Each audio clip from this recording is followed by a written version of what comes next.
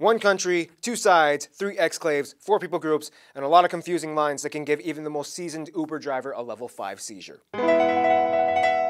It's time to learn geography. Now! Hey everybody, I'm your host Barbie. If you don't know anything about Cyprus, all you really have to know is that it's an island with a lot of fine wine and landmines, a lot of barbecue and barbed wire, spa resorts and spies resorting to spying on... Let's move on. The more complex a country is divided administratively, the more I love doing these episodes. I imagine this is how a doctor feels when they go into surgery, removing tumors and transplanting organs and stuff. Alright, let's take out this exclave, and here's an autonomous republic. Doctor, remember the border blockades and checkpoint stations. Oh, right. We'll need 50 cc's of legislative tension. Stop. Let's jump in. Cyprus, an island nation, is located in the eastern Mediterranean Sea, just off the coast of Turkey and Syria and Lebanon in the Middle East. If you look at a satellite image of Cyprus, you'll see this nice little beigey, semi-arid island with a uniquely pointed tail at the east end. But if you look at a political map, you'll see this. One thing you'll immediately notice about Cyprus is that the entire country is split by a huge demilitarized line known as the UN buffer zone. This line spans 180 kilometers or 112 miles from Paralimni to Katopyrgos. The country is divided into 6 districts, however 2 of these districts overlap the buffer zone, so it's kind of like 8 districts, but not really, but kind of. If you ask a northern Cypriot, they'll tell you that their side contains 5 districts, split like this. Now, why is there a UN buffer zone? Because since the 70s, Cyprus has been divided into 2 separate main entities. The Greek Cypriot area in the south that makes up about 60% of the island, and the Turkish Cypriot side that takes about 36%.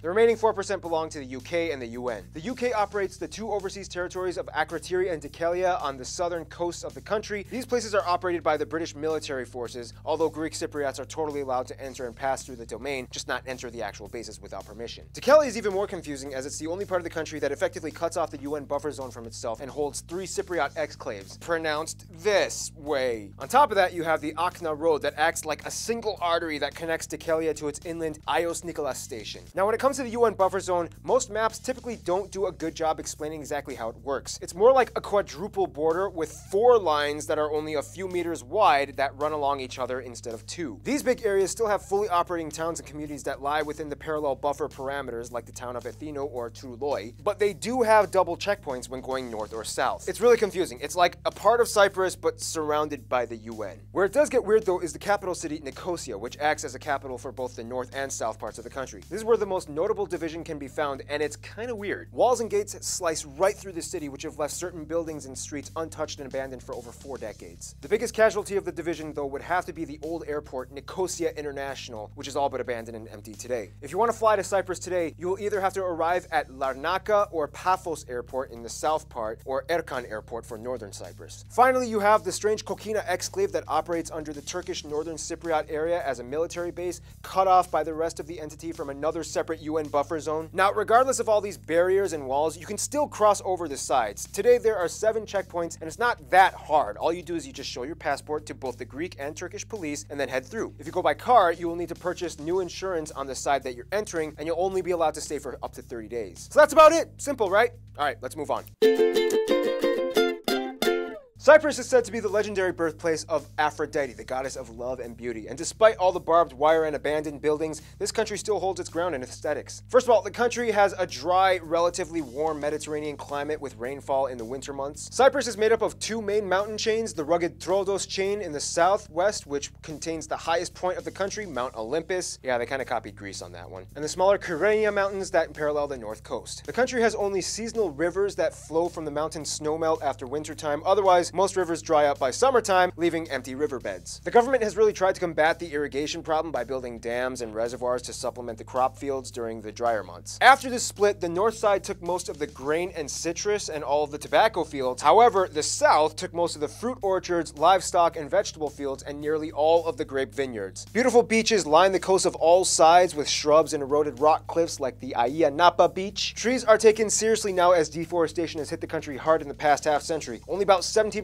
of the country is classified as woodland, and logging is heavily monitored. It's actually totally legal to take figs and olives off of your neighbor's tree, but illegal to cut down the tree even if you own it. Speaking of neighborly interaction, let's jump into the most controversial part of this episode. Controversy. We need a distraction. Here's a Korean guy playing the bagpipes.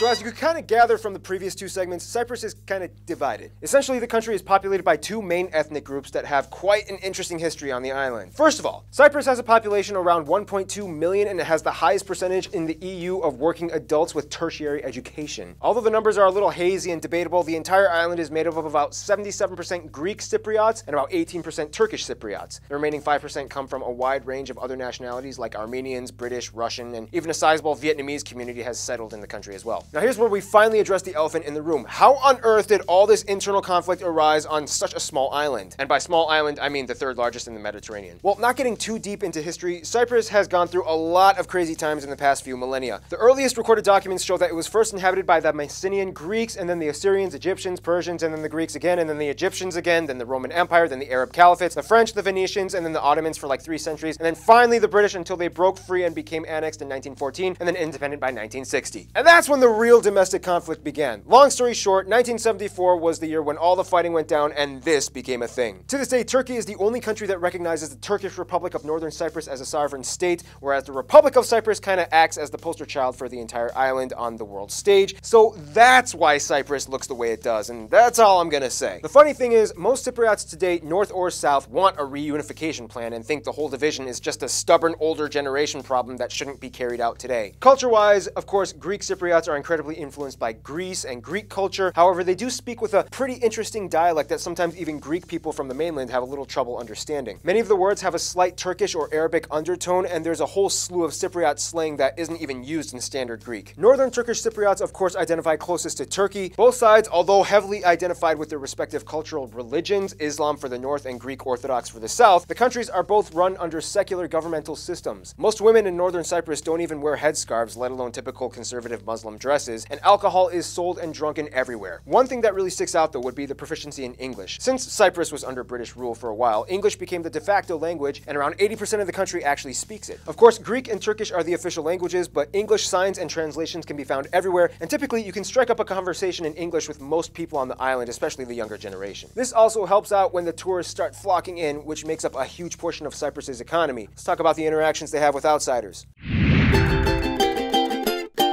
Remember how in the Bosnia and Herzegovina episode we mentioned how the friend of your enemy can sometimes by default end up being your friend as well? Well, that's kind of how it works with Cyprus. When asking who their friends are, you kind of have to address which side of Cyprus you're referring to. If you're asking the north, then of course they'll say Turkey and all the friends that come along with the package with Turkey, like Azerbaijan or Pakistan and Afghanistan and so on. If you ask the Greek Cypriot side of Cyprus, you'll probably get a different response. As part of the EU, Cyprus is kind of like the new guy that walked into the party with a few scars that everybody is slightly intrigued by and keeps their eye on as he walks over to the punch bowl. Israel and Armenia have always been close, and many Armenians live in Cyprus, and Armenian is a recognized minority language. Israel shares the same Western value of free market and trade as well as free democracy. When it comes to their best friend, however, hands down, no doubt, the Republic of Cyprus will tell you that Greece is their best friend. Cyprus is the only other fully sovereign state in which Greek is the official language and heritage of the residents. Cypriots and Greeks absolutely love each other and will always have each other's backs. In conclusion, the island nation of Cyprus is a beautiful, well-educated, economically stable,